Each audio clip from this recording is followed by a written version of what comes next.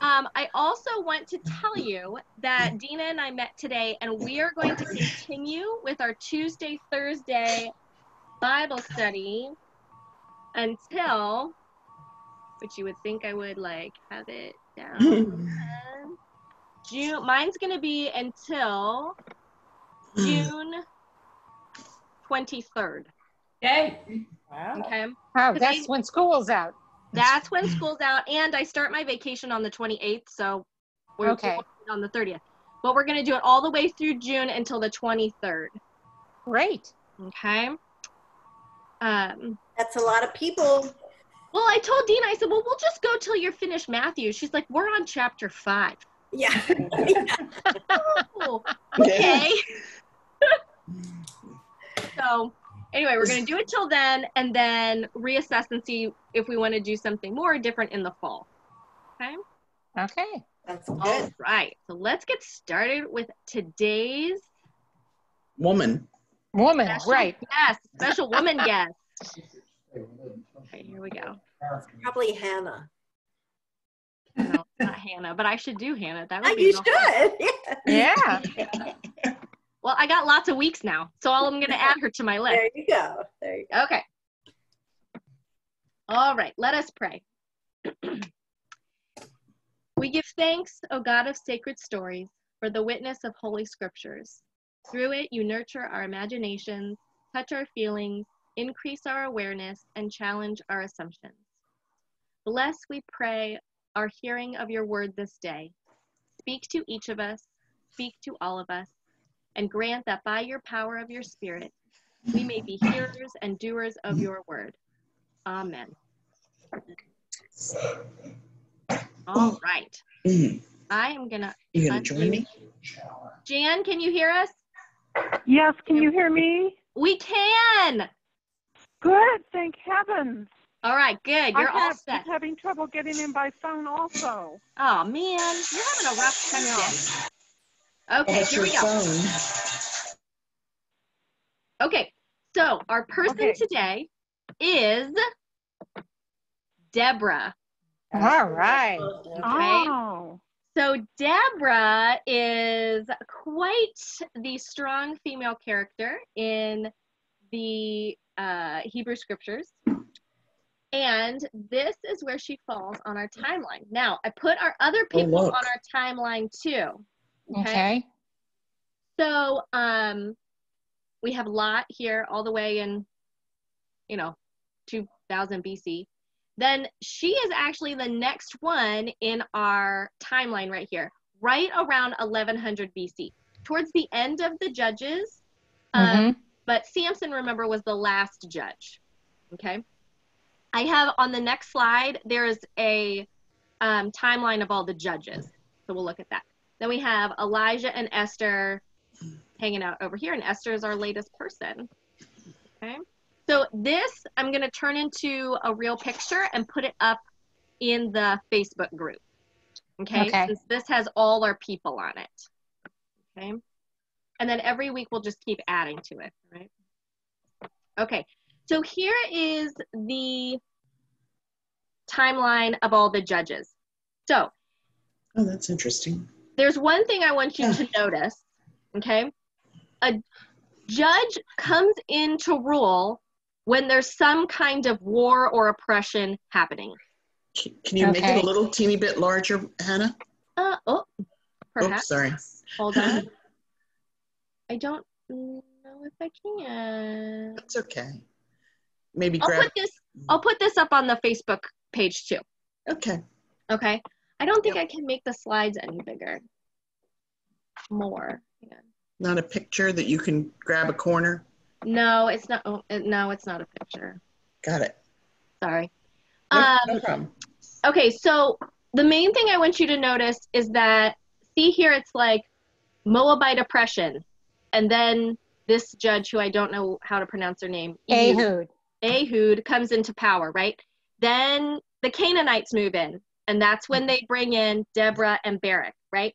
So after each oppression, a judge comes in, or to end it, okay?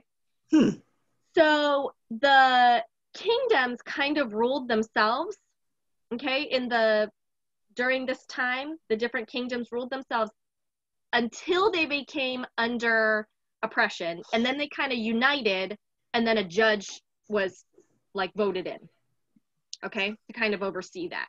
Interesting. Okay, so keep that in mind as we read her story. Okay, so this is our map. Basically, so it says very specifically, and I think this is in the text, not in an annotation that I read, that she ruled from Mount Ephraim, which is around here somewhere, and between Ramah and Bethel. So Ramah is right here, and Bethel is right here. So it was somewhere in here. Okay. Okay. This is also important. So keep that in mind. Okay. All right.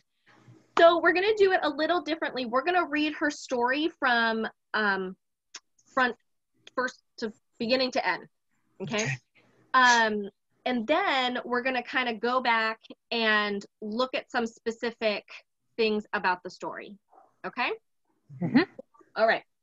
So there's 3 slides. So I need 3 reader volunteers. I'll read. Okay, Betsy can read first. Carolyn, you read second. Jan, Brinza, you read third. Okay? Am I on? Do you see me, Hannah? We do see you. Yes. Can you see us? I just didn't know whether I know I'm on, but I didn't Okay, know good. you're on me. Okay. Yes, we can see you. Okay. That's my sister, everyone. Yes. No, I'm so glad that she did that you're joining us today. Well, Jan told me about what you were doing, and it sounds great. Well, good. Well, I hope you feel that way at the end. Okay, here we go. Thank you. Yeah. Okay, here we go. Okay, so I read this first whole slide. Is that what Yes. you want me to read? Yes. Okay. The Israelites again did what was evil in the sight of the Lord after Ehud died. So the Lord sold them into the hand of King Jabin of Canaan, who reigned in Hazor. The commander of his army was Sisera, who lived in someplace. Then the Israelites cried out to the Lord for help, for he had 900 chariots of iron and had oppressed the Israelites cruelly for 20 years. At that time, Deborah, a prophetess, wife of Lepidoth, was judging Israel. She used to sit under the palm of Deborah. She used to sit under the palm of Deborah between Ramah and Bethel in the hill country of Ephraim. And the Israelites came up to her for judgment. She sent and summoned Barak, son of Abinoam, from Kadesh in Naphtali, and said to him, "The Lord, the God of Israel, commands you, go take position at Mount Tabor, bringing 10,000 from the tribe of Naphtali and the tribe of Zebulun. I will draw out Sisera and the general of Jabin's army to meet you by the Wadi Kishon with his chariots and his troops, and I will give him into your hand."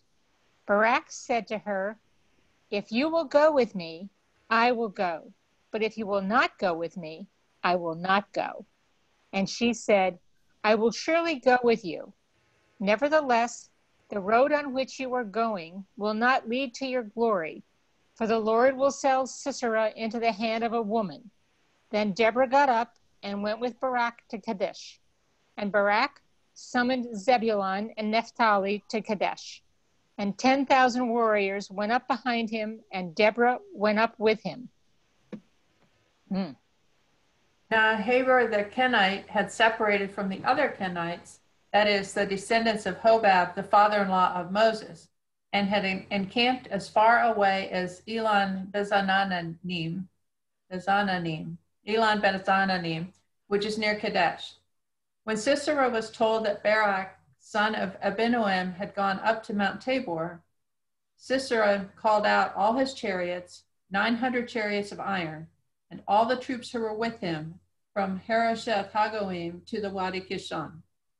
Then Deborah said to Barak, "Up, for this is the day on which the Lord has given Sisera into your hand. The Lord is indeed going out before you."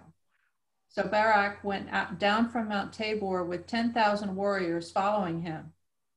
And the Lord drew Sisera and all his chariots and all his army into a panic before Barak. Sisera got down from his chariot and fled away on foot, while Barak pursued the chariots and the army to Harosheth Hagoyim. All the army of Sisera fell by the sword. No one was left.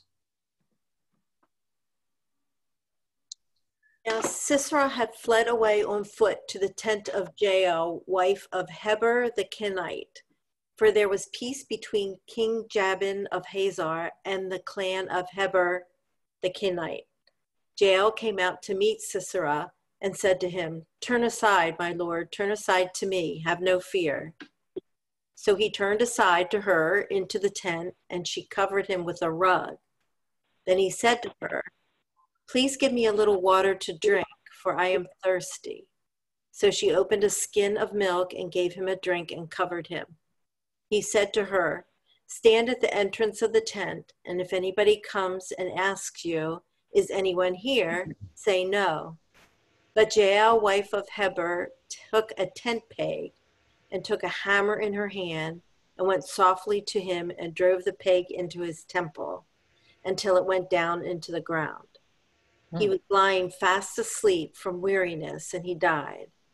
Then as Barak came in pursuit of Sisera, Jael went out to meet him and said to him, "Come, and I will show you the man whom you are seeking." So he went into her tent, and there was Sisera lying dead with a tent peg in his temple. So on that day, God subdued King Jabin of Canaan before the Israelites.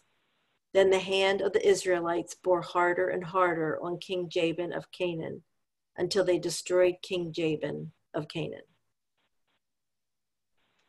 Good Lord. So there's a lot of female power in this story. So what are your first impressions of Deborah? I'm going to go back to the first slide. What are your impressions of Deborah? She's a prophetess. She's Mm-hmm. can see into, she knows what's going to happen. Mm-hmm. She certainly isn't afraid to obey what she thinks the Lord wants her to do. Mm-hmm. Mm-hmm.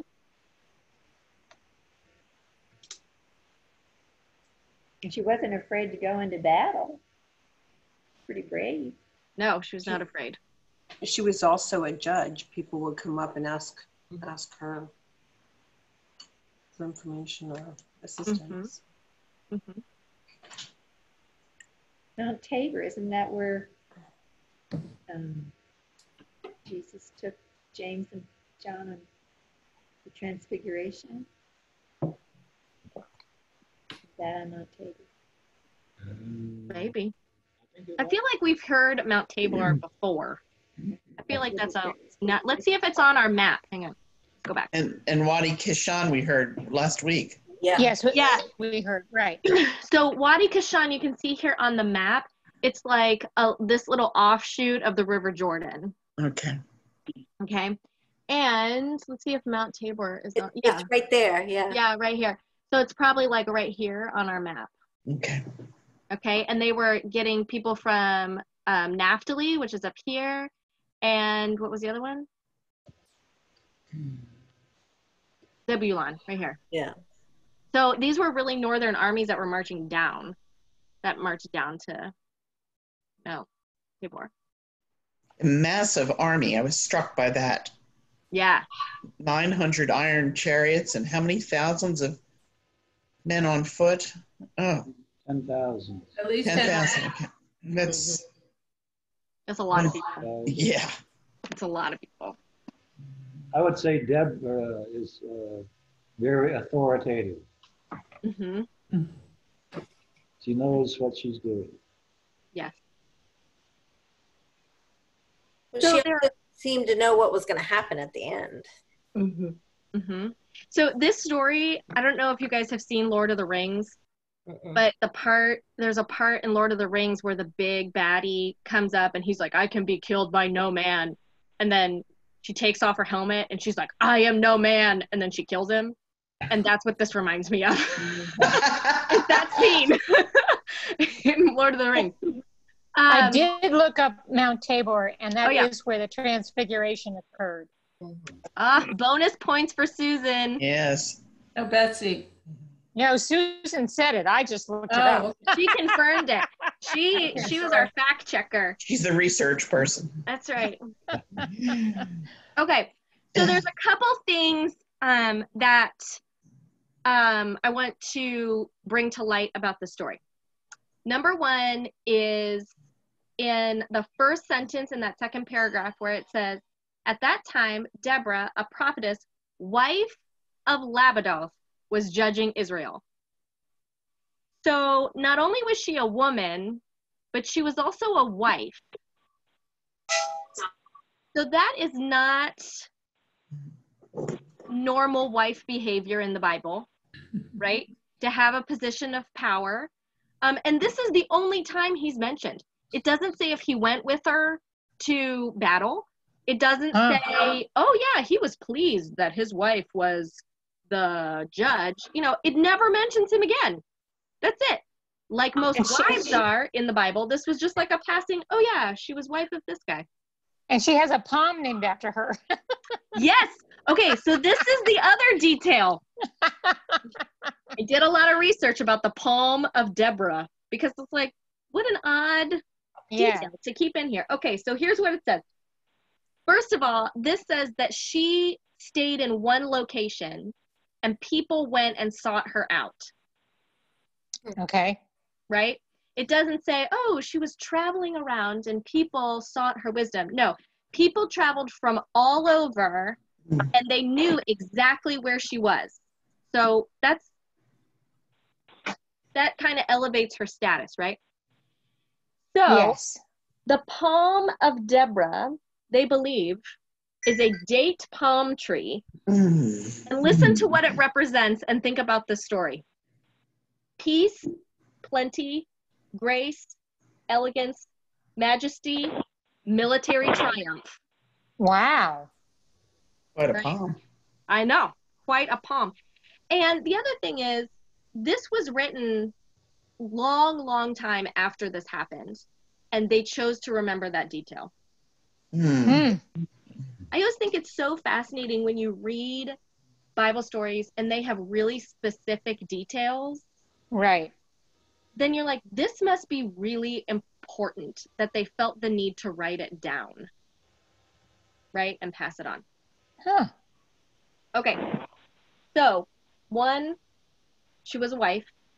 That's an odd thing for that time. Two was about the palm tree and her location. Three, she was a warrior, right? Now, it doesn't say exactly that she went into battle, but Barak said to her, if you go with me, I'm going to go. But if you don't go, I'm not going. Like, he wasn't going to go without her, and he was the commander of all these people. I mean, thousands and thousands of men were under his command, and he's like, I'm not going if you don't go. So she was held in high regard. Yeah. Yeah. And it must have been, I mean, good luck charm. Maybe for a good luck charm. Maybe she had some kind of military tactical knowledge. For simplistically, but I mean, she even said, okay, I'll go with you, but you're not getting glory out of this, by the way. Yeah, totally. What was the hierarchy? Is a judge over him? Is she over him? I'm not sure. I think so.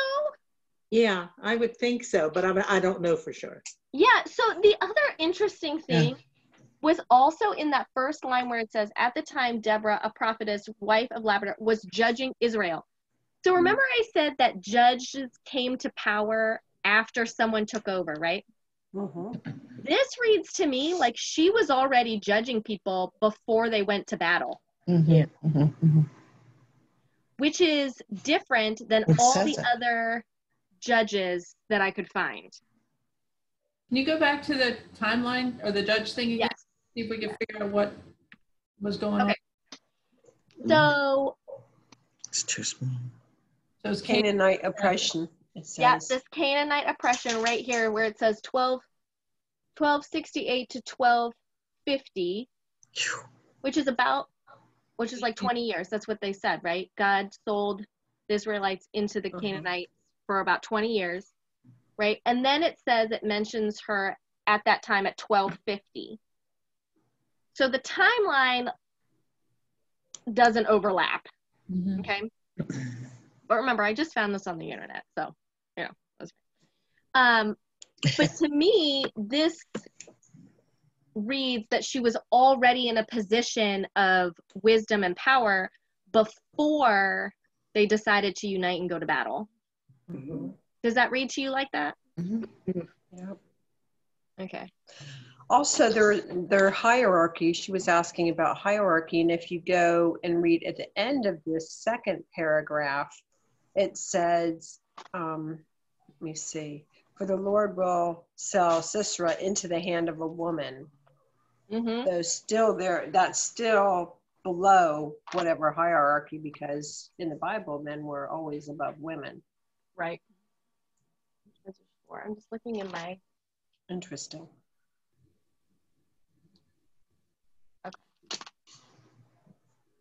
My notes, I have an ESV study Bible. Yeah. And it says this emphasis of stating her, she is a prophetess, emphasizes that this woman is the leader in Israel. And this is because the men lack faith, courage, and leadership. Okay. Deborah, a prophetess, is introduced at the point where the narrator usually mentions the deliverer. The word prophetess occurs 5 times in the Old Testament. Look at you, Cheryl. Look at this. You ready? These are all the prophetesses. Great minds. Awesome. Great minds. Okay, so I did have a note. Now, it didn't say where the hierarchy is in like military, but I looked about 3 different stations, right? So the first one is the king, which kind of comes after judge. So the king, but right now the king is God, right? So we have the king up here on the highest, which is God. Then we have priests and prophets, which are kind of on the same level. So priests are they represent the people to God, and a prophet represents God to the people. Right? So a prophet is like a God spokesperson. A priest intercedes for the people. Wow. Right. Interesting. Right. Cool. So if you look, there's five prophetesses, 4 are named. Okay. So the first one is Deborah, which we just read about, right? A spokesperson for God. The second one, or really, I guess the first one, if you're going in chronological order, is Miriam. Okay, where it says, then the prophet Miriam, Aaron's sister, took out a tambourine in her hand, and the women went out after her with tambourines and with dancing. Okay, so in Exodus, Miriam, which I think it's fascinating that they call her Aaron's sister and not Moses' sister. Maybe they had different. Yeah. Did they have different what, Susan? Different. Maybe they were half sister brothers. Oh yeah, that's right. That's right. So that's the first one. Okay. The second one, her name is Hulda. Hulda. Yeah. In 2 Kings. Okay. So it says the priest. Oh, here we go. Hilkiah, Akim, Akbor, and Asaiah went to the prophetess Huldah, the wife of Shallum, son of Tikvah, son of Harsis, keeper of the wardrobe. She resided in Jerusalem in the 2nd quarter where they consulted her. Wow. And that's her mention. Wonder what the 2nd quarter is. I think it's part of the temple or part of the like the old Jerusalem. I think it's like a neighbor, like a section. Yeah. Neighborhood. I just didn't know which section. I'm not sure. All right, and then the third one is Noadiah. Okay. And this is from Nehemiah, who's also a prophet. Okay. So it says, remember Tobiah and Sanballat, oh my God, according to these that they did, and also the prophet Noadiah and the rest of the prophets who wanted to make me afraid. I don't know much about Nehemiah's story. Maybe I'm going to add him to our list. The last one is unnamed, but she is wife of Isaiah. Isaiah, big prophet, right? And I went to the prophetess, and she conceived and bore a son. And then the Lord said to me, name him Meher Sha'ala Hashbaz, for before the child knows how to call my father or my mother, the wealth of Damascus and the spoils of Samaria will be carried away by the king of Assyria. So, yeah, the last one is Isaiah's wife, and then she conceives and bears a son with this super cool name. So, wow. Yeah, so, but I thought it was so cool that there were 5 of them. Yeah. So, and Deborah is really the only one who has her own story. I mean, Miriam is a secondary character. Yes. In the Exodus story. I mean, but she's not the main character like Deborah is. Is Miriam the one that took her baby brother Moses to put him in the bulrushes? Yep. Okay. Yep. So you see her kind of at the beginning of the Moses story, and then at the end of the Moses story. And there's lots of midrash about what else she was involved in that story.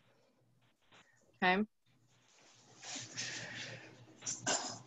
All right.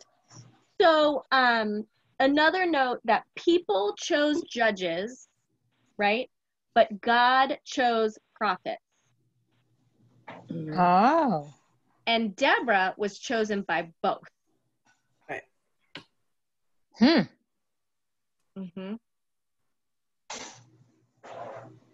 Wow. Yeah. She must have been right on. Yeah. And how different is she than our other judge that we looked at, Samson? Yeah. Right? I wonder why she was so exalted with the people and with God. Because none of the other ones are judges and prophets. Right. Well, that could be why. Yeah, maybe. And the fact that she's a woman also. She is the only, I'm pretty sure she's the only woman judge. Woman judge, yeah. Yeah. Yeah, it looks like it. Yep. The RBG of her day. She totally was. She totally was. Yeah, it's great. So, and we really read her whole story. I mean, it's only, I shouldn't say only, but it's 10 verses. Okay. Now, here's the other part of it. And this is your secondary homework reading if you want to do it. Right after this passage, there is a song of Deborah. Okay? Just like there is a song of Miriam, which happens right after her verse, right? So the song of Deborah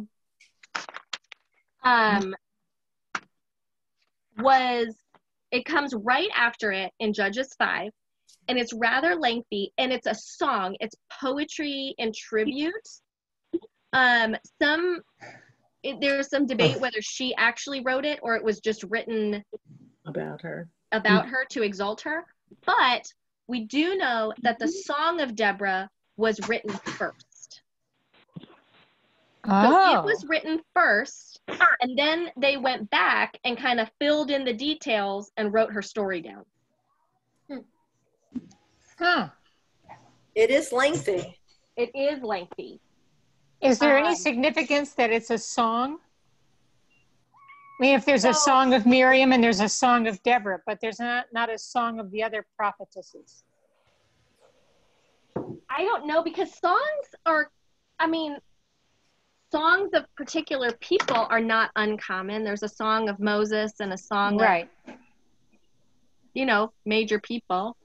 So it says here in my annotated Bible that this is a hymn of praise, thanking and extolling God for overcoming the enemy that threatened his people.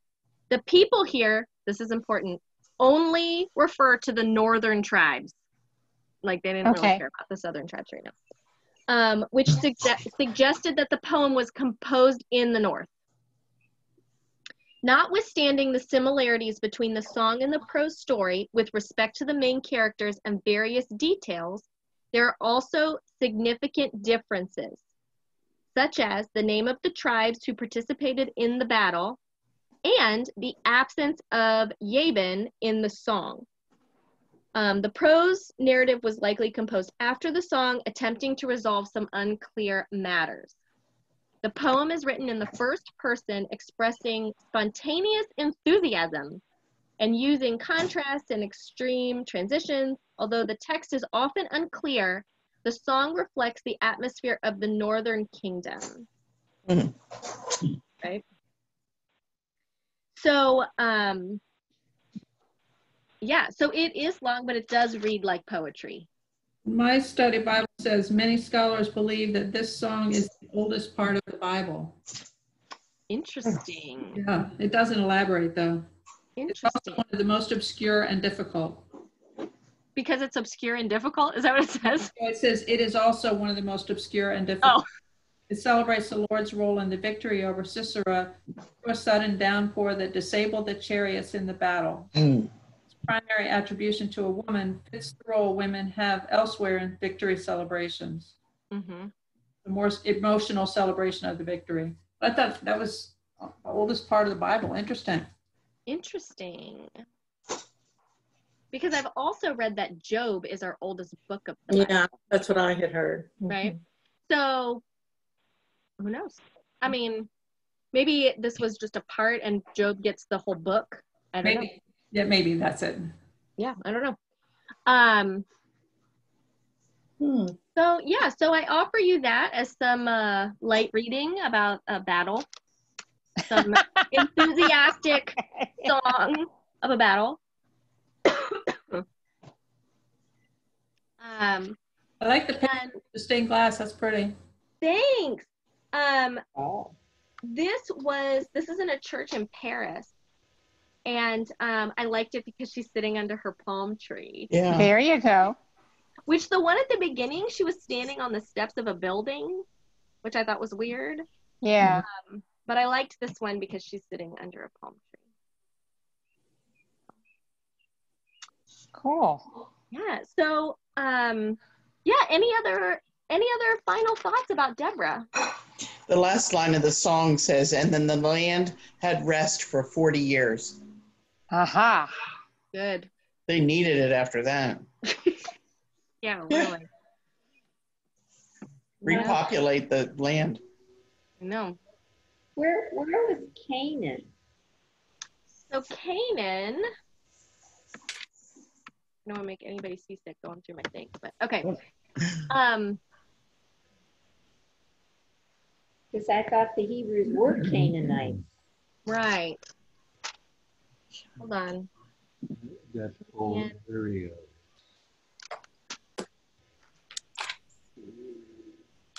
Judah. I don't know. Hold on. Anybody have thoughts on this? While I try and look it up. I'm going to look it up. Okay. Canaan, let's see.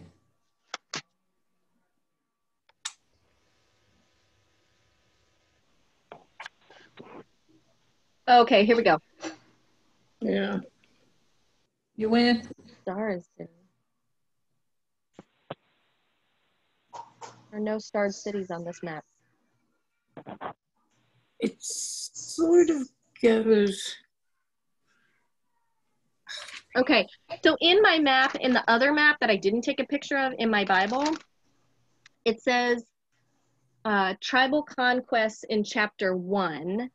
So it goes all through the battle between the Israelites and the Canaanites after the death of Joshua, right?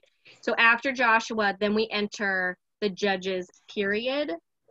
And then it says in some cities, the starred cities on the map, which there are no starred cities, so maybe they meant squares. Yeah, squares, cities where Canaanites continued to live.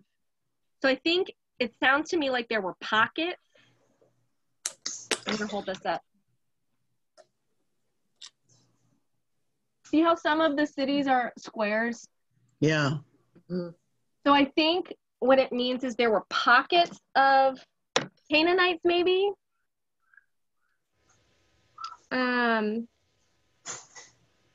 Or they were trying to, hold on. Let me see if there's a map at the end of Joshua. Because I think the Canaanites were what they were trying to rid of the land that they were claiming for their own. There's no God that came down and helped them. Maps are so hard to find the right information on a map at the right time period because this part of the world shifts, like the territories and the kingdoms shift so much throughout history. It's so hard to find a map that is in the right I just think time. I think it's an area. I don't think it's I don't think it's necessarily a specific place. I think it's like a region. And yeah, it's a region. Mm-hmm. Yeah, I just found something that shows a map that's pretty much this whole area. Okay.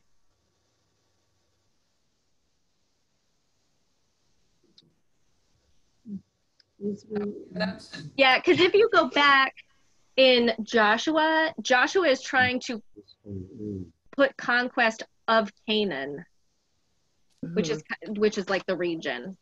So I guess the Canaanites are the people who are not Israelites.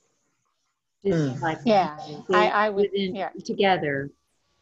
What, Susan? What did They you say? lived together and there was just an uprising within life or something. I think so, or they had specific kingdom pockets because they do mention the king. So maybe like a pocket of Canaanites kind of overthrew the Israelites for a part of time. Here, this says at the top of it, the land of Canaan, and it's like the whole. Yeah. Yeah, I think it goes up the Dead Sea and the Sea of Galilee, maybe not up to the Sea of Galilee, but this map says that Abraham's migration to Egypt and return to Canaan, and that shows Hebron and Mamre, so I imagine it's in that area, and Bethel, Ekron, Ashdod, etc. Yeah, so I think what's happening in the Judges is we're trying to shake down territory, right? Because we're also shifting from Canaan to Israel and the two kingdoms, right? You have Israel in the north and Judah in the south. So at this time of the Judges, we're moving from Canaan with Canaanites, shifting to Israel with Israelites. Okay, so this is all, because remember, the people, the Israelites were like, give us a king. And God was like, you don't really want a king. Right. So he gave them judges instead to kind of as like an interim. Right? From going from tribal to kingdom, he gave them this kind of interim piece, which is the judges, which is kind of shifty. So is the message of all this, if there's a message in this battle or whatever, is it that Barak did not really gain glory because he didn't have the faith? He didn't have the faith of the Lord to protect him, and that's why Deborah, said you're not going to get the glory. It's going to go to this woman here. I don't know. What do you guys think? What's the takeaway from Deborah's story? That's my takeaway. Okay.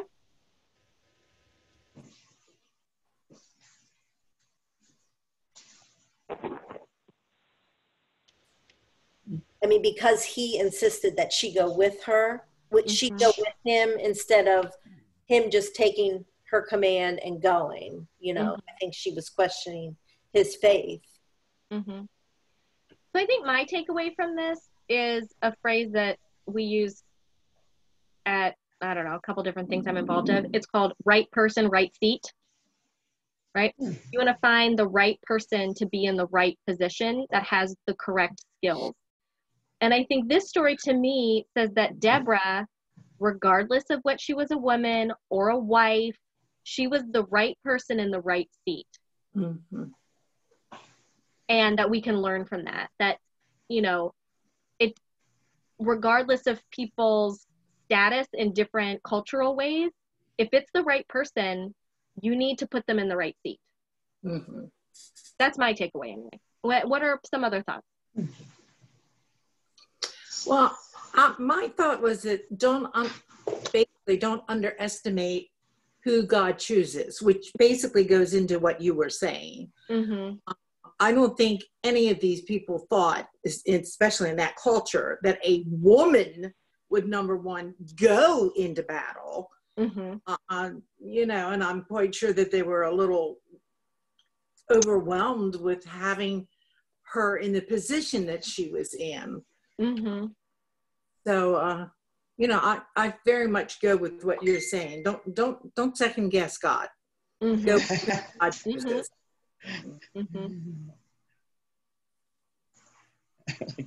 I like that. So Deborah must have really had a very strong prayer life too. I mean, to be able to know what God was telling her and how to have the different people do what he was commanding. Yeah. I mean, logistically, that's a lot of different pieces. So she really must have had a very strong prayer life.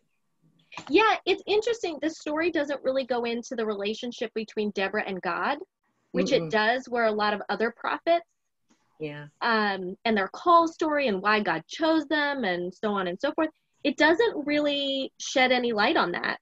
And yet, the results are there. Yeah. I'd like to read a memoir of Deborah's life. I think that would be a lot of fun. I think it's funny that except for Ed, we're all women tonight. Yeah. That is interesting. Sorry, Ed. All right. Well, any final thoughts on our friend Deborah here? My Bible says the name Deborah means bee. Just for Bee. I love that. Yes, like a bumblebee. Yeah, like a bumblebee. Wow. Like an insect, or to be like to be? No, like an insect, like a honeybee, maybe. Oh, she was queen bee. Queen bee. That's right. And she liked trees. So there you go. You know. So I think that fits. You know, if you look at the book of, if you look at a map where all of the 12 tribes landed in the land of Canaan, you know, Asher, Manasseh, Gad, and all of them, I would imagine that is Canaan. Yeah. The whole area was Canaan. It's on the west and the east side of the Sea of Galilee and the Dead Sea. Yeah, I have one map in my Bible that shows Canaan as a very big area kind of running along the edge of the Mediterranean, between the Mediterranean and Jerusalem. Yeah. I think I'm also going to add to our list something about like the beginning of the 12 tribes. I think that sounds interesting. Joseph? Paul says maybe Canaan. not Joseph. Paul said Canaan is actually all of Israel. Yeah. With maybe a little bit more. That's Canaan. Okay. So talking about the call, the call of Deborah, I actually have a book from this whole discernment process, and it has about Deborah's call in it. And the title of it is Called by a Community.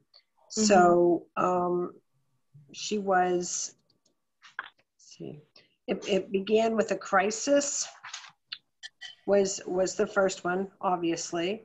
Mm-hmm. And let's see. The second stage for Deborah was hearing God's voice involved in the community. Does She it was give already a judge. Go ahead. does it give any biblical references? Yes. Oh, great.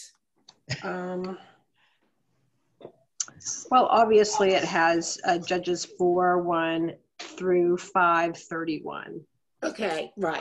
And also, hold on.